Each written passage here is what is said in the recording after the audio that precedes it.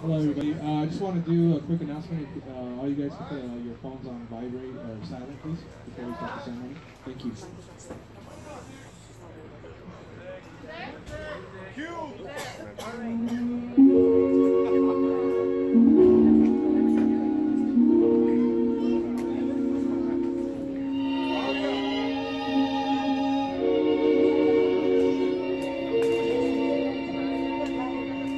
They say when you marry in June, you're a bride all your life. And the bridegroom who marries in June gets a sweetheart for a wife. Winter weddings can be gay, like a Christmas holiday. But the June bride hears the song of a spring that lasts all summer long. By the light on the silvery moon, home you ride, side by side, with the echo and listens to in your hearts as you ride. For they say when you marry in June, you will always be a bride.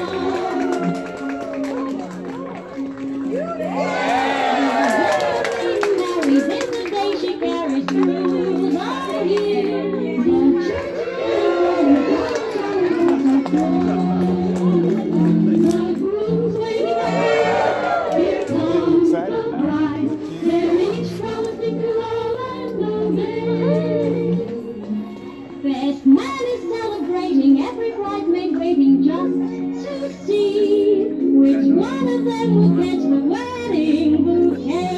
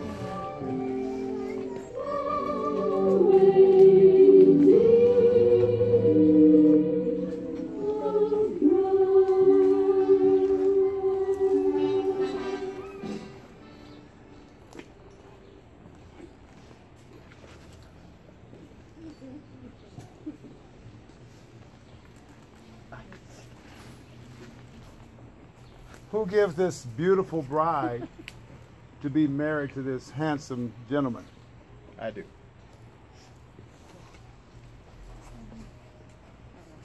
Would you open with me with the Lord's Prayer? Our Father, who art in heaven, hallowed be thy name. Thy kingdom come, thy will be done, on earth as it is in heaven. Give us this day our daily bread, and forgive us our trespasses, as we forgive those who trespass against us. And lead us not into temptation, but deliver us from evil.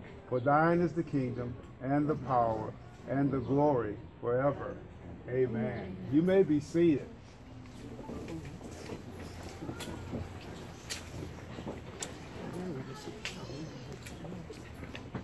My wife asked me the question, are you going to have a microphone? I say I'm going to have to use my big boy voice today. So I hope you can hear me in the back. If you can't, raise your hand. I can elevate a little louder. Can you hear me? Good evening once again, and it's such a great honor and pleasure to be able to come together to join Sarah and Nader in holy matrimony. And that word has a keen definition to them when I say holy, because there were some requirements they had to meet in marriage counseling. and I refuse to tell you what they are, but they were quite interesting. But it's such a blessing as we have come together in the presence of God and you as witnesses to be able to share at this time the vows and the exchanges of rings, and to be able to witness what God has joined together. As we went through the counseling session, we learned that God truly brings the bride to the husband that he has prepared for such a time like this. Through the dating process, through the years that they've been together, it's being consummated to what God has really intended for marriage to be. In this bond of holy matrimony, the scripture says this is a sacred time that when they have chosen to share their love for one another, because it's the love that Christ shared to the church when he gave his life for all of us. And in doing that, he gave an example in the scriptures that the Apostle Paul wrote to describe what love is. And this is just a small glimpse of what love truly is. But let me read it for you from 1 Corinthians, the 13th chapter, verses 4 through 8. It says, love is patient. Love is kind. Love is not jealous or boastful. Love is not arrogant or rude.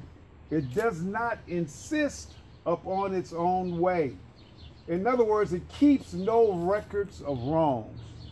And we talked about that in the counseling, because you have to have in marriage a short memory, because if you have a long memory and keeping collections of wrongdoings, you're going to be burdened down with a lot of heartaches. But love is not, it is not rejoice in wrong, but rejoices in right. It bears all things, hopes all things, believes all things, endures all things. Love never ends. And in this union that has been set forth, it's just such an ideal that they do not enter into it hastily, but with due consideration, reverently, discreetly, advisably, in the fear of God. And what has happened too often in the marriage relationship or a union, too many people don't fear God. They do whatever they choose to do, and it is causing so many breakdowns in relationships. But in this relationship between Nader and Sara, God is doing some miraculous work in their lives. And I'm just thankful that I could be a part of it. I'd like for you to join with me and say just one thing, because I told Nader to be prepared for this. Doesn't Sara look just gorgeous? If she looks gorgeous, put your hands together.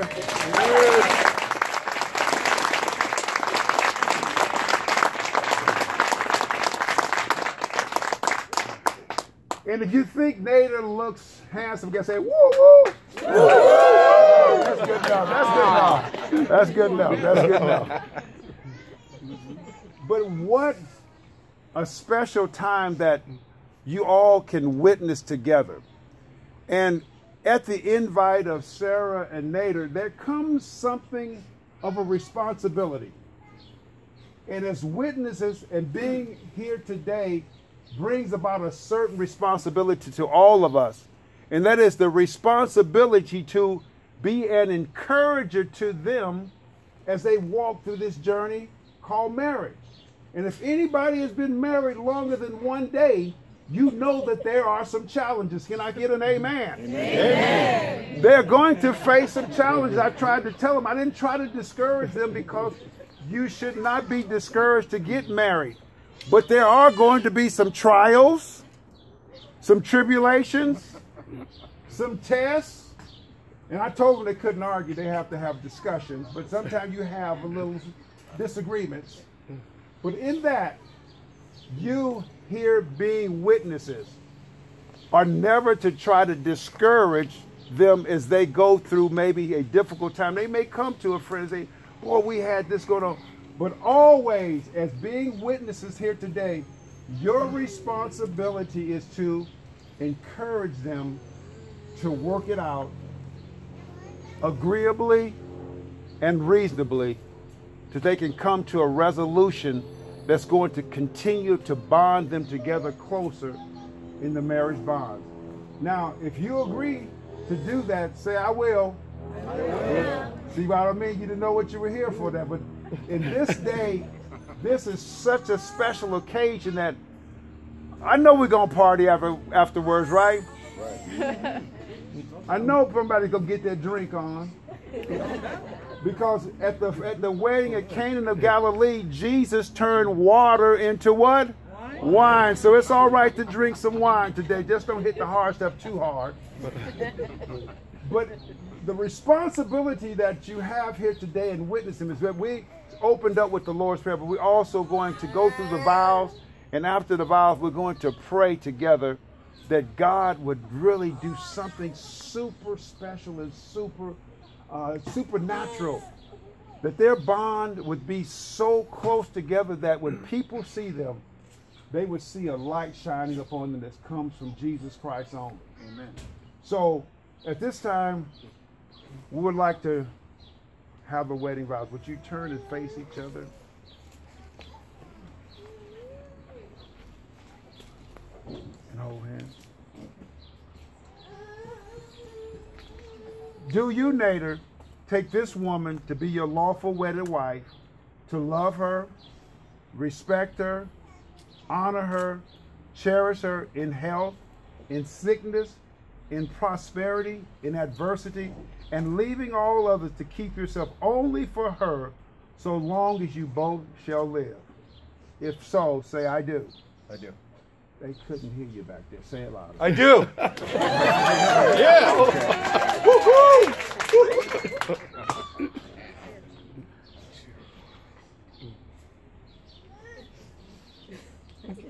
Do you, Sarah, in like manner solemnly agree to receive this man as your lawfully wedded husband, to love him, to respect him, to live with him in all faith, to be tender in health and in sickness and in prosperity and in adversity, leaving all others to keep yourself only to him as long as you both shall live?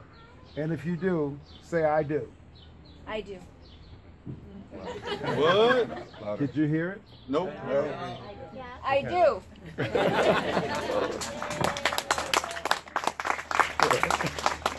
Do you have a ring?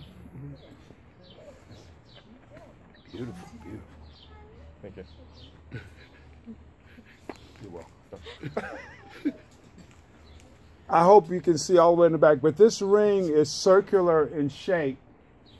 And what that means is that there's no end to it, representing their love, their sacredness to one another, that there's no end to the love that they have for one another. And this is what the significance of this ring is. They exchange vows to one another. Would you take this ring, put it on the left hand, third finger, and as you put it on, repeat these words after me. With this ring, I give to you, in token, and pledge, of our constant faith, and abiding love.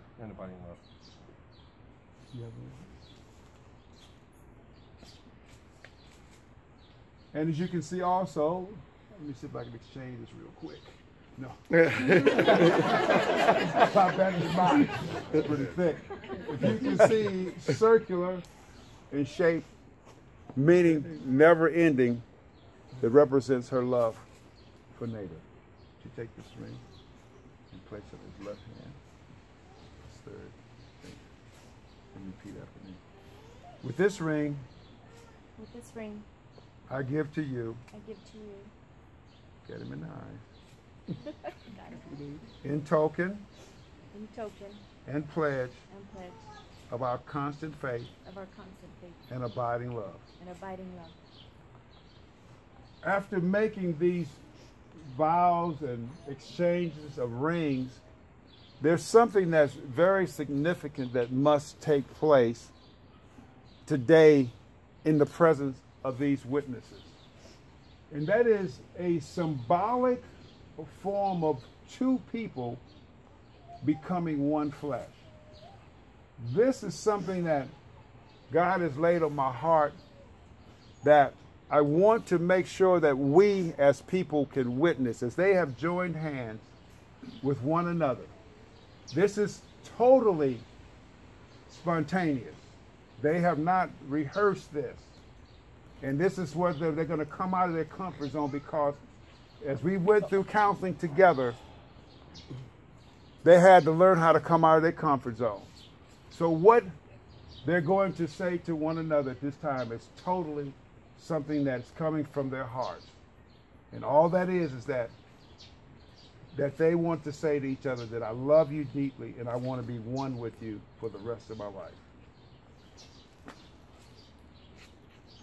Oh, me? Yeah. Okay.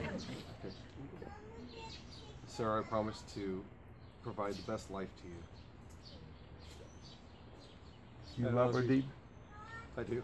Can you say it loud and clear? I do. I love you.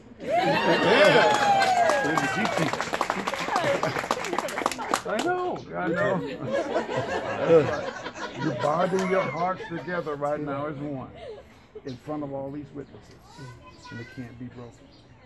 Nader, I love you. How much? Deeply. Forever. How deep? Lot. Deeply. Deeply. One thing I've learned is that when you make public confessions, it makes us a much more of a stern commitment. And with them saying how much they love each other deeply, that last verse says, love never ends. And they just said it, you just heard it, that their love together would never end. And inasmuch as they have agreed to enter into this marriage relationship and have given and received rings, the token of their faith and their love for one another, I now, by the authority that has been given to me by the state of California and by the laws of the United States of America, I commit to you and declare that Nader and Sara are husband and wife according to the laws of the land and the laws of the state. Before I pronounce you man and wife, if you can just touch the person's hand right next to you as we will close in a prayer together, a sacred, you two, just you two, you nobody else. That we're going to pray. Let us pray. Dear Heavenly Father, we have heard these two impressed and accepted in solemn and significant vows of marriage, and have stated to one another that they love one another deeply. And their hearts are being drawn together and binded together and united together and sealed together in holy matrimony. Lord, we thank you that you are the glue, you are the cement that holds them together as one. And Lord, we pray that there is nothing that can separate them from your love, and nothing can separate them from their love for one another. They are inseparable. They are the one that will stick together through thick and thin. They will hold one another accountable. They will love one another deeply. And Lord, we thank you for this union. We thank you for these witnesses that will be there to pray for them and to encourage them as they have bonded together in holy matrimony as one. So we thank you for this union, and everyone that agrees today that God has blessed them together, say amen. Amen. What God has joined together, let no man put asunder. And this is the part of the ceremony where I get a chance to step back. And if, Brian, do you have any chapstick or anything? Because Nader's lips looks a little dry. I wish I did. You don't have any? I wish I did. Soften him up, Sarah. Saliva. You may kiss your wife, your bride.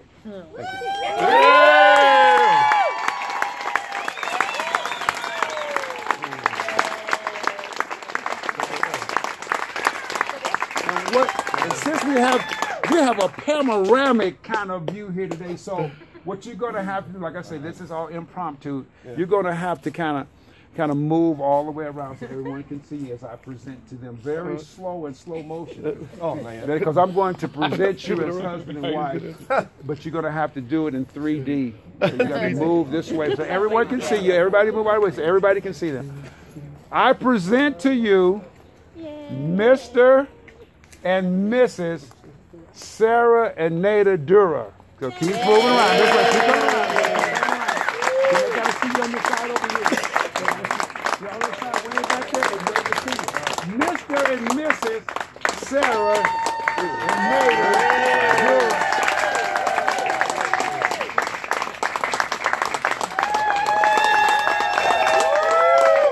Would you please stand with me?